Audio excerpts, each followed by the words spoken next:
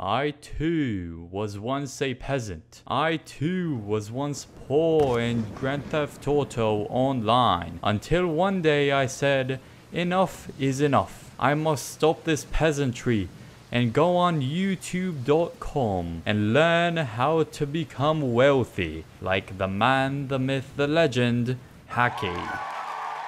Alright, I'm never doing a British accent ever again. But anyway, welcome to another money-making guide in GTA Online. I apologize for that horrible attempt at a British accent. Shout out to everyone watching from the UK right now. These are going to be the most convenient methods for broke people, as you don't really need anything to start with. Firstly, we're going to take advantage of all the free ways we can make a lot of money without having to buy anything beforehand. Step 1 is going to the casino and spinning the wheel. You can win cash, RP, clothing, and exclusive vehicles through this wheel. You can also win casino chips, which then you can go to the help desk inside of the casino and convert that into money. But the two you want to hope for the most probably is just straight cash, or to win a vehicle, which there's two methods to do that. Either get the secret one or just the podium vehicle. The mystery option, which is the secret one I was referring to, can actually get you really rare items, like for example the lost slam van. Anyway, hopefully you win some money. I myself got really unlucky and got some clothing, but just go back to this wheel every single day and you can spin it over and over again. I would recommend making it a habit to go to the casino once every 24 hours and spinning the wheel. Hopefully you get some extra cash or just any cool item. Now, the most money you can get at a time from that wheel is only $50,000. So let's move on to a bit of a better money making method that can possibly get you a lot more than $50,000. Depending on which one you do, the time trials are a fantastic way of making money. There's 4 different time trials in the game if you're on current gen. If you happen to still be playing on the Xbox One or the PS4,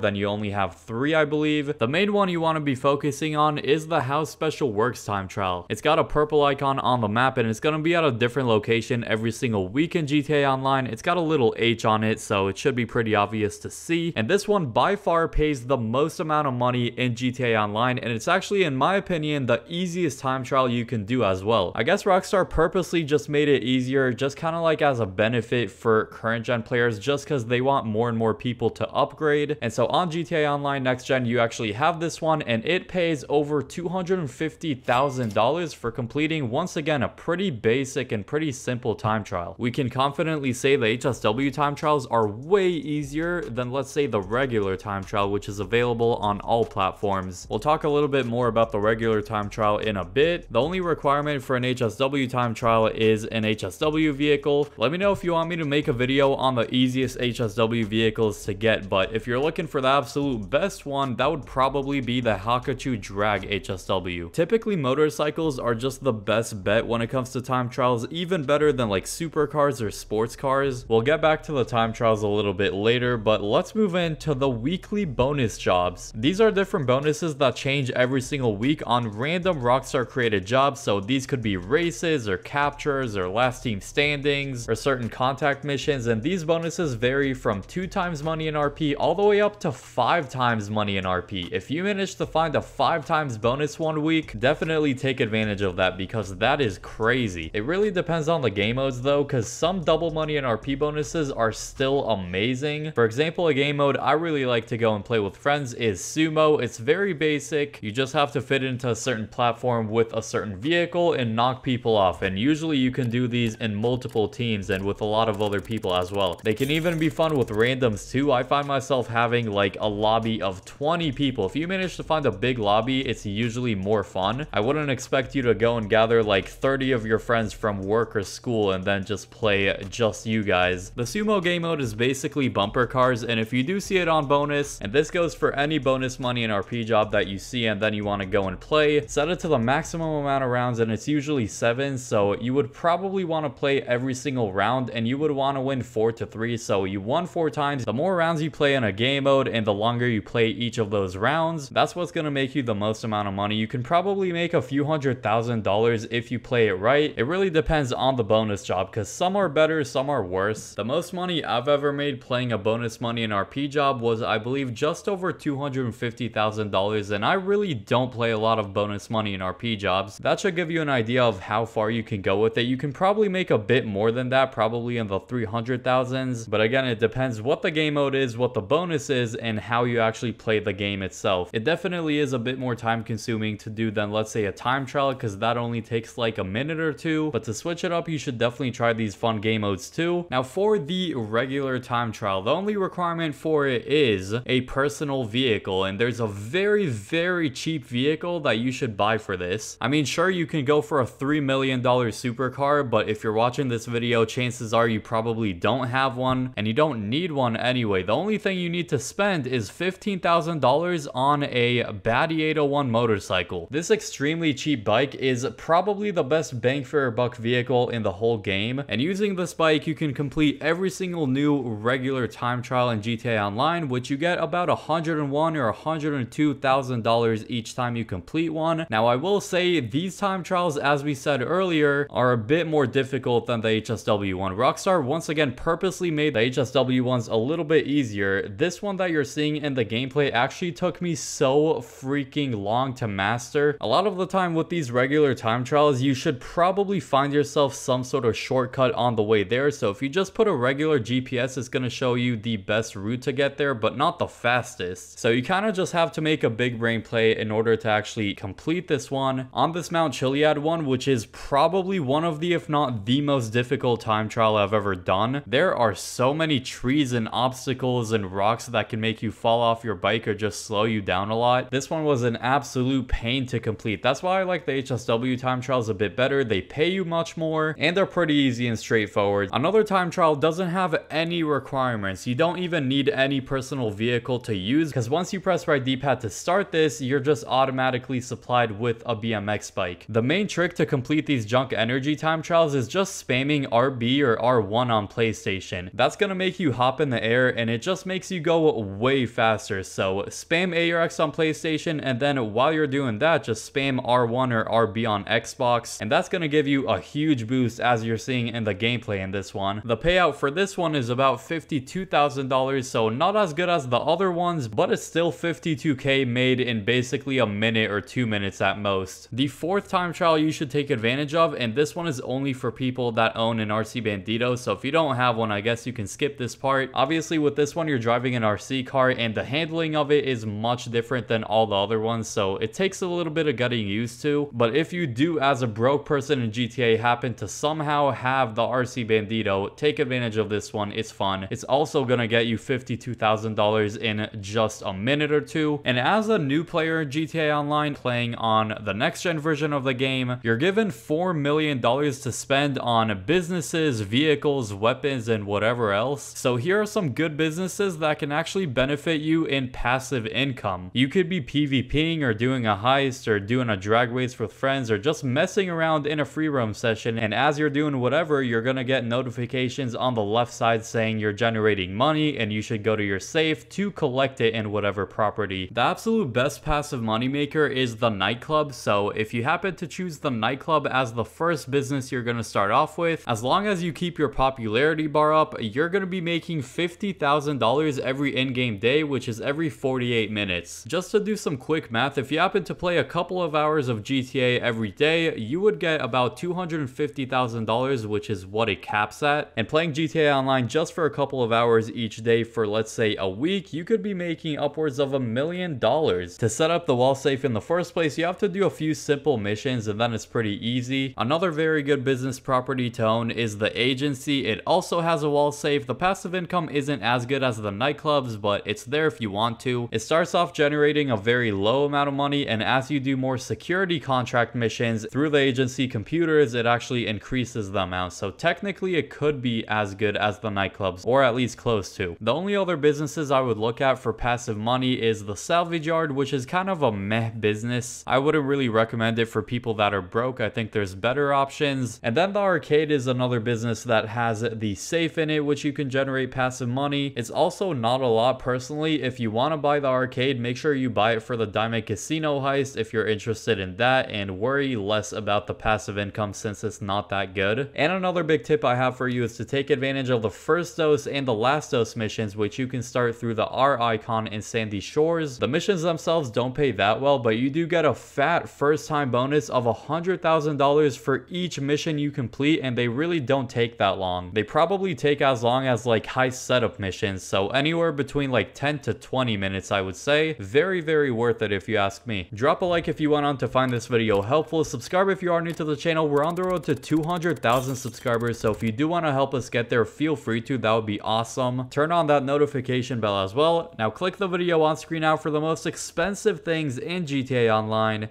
I hope you all enjoy that video, and peace.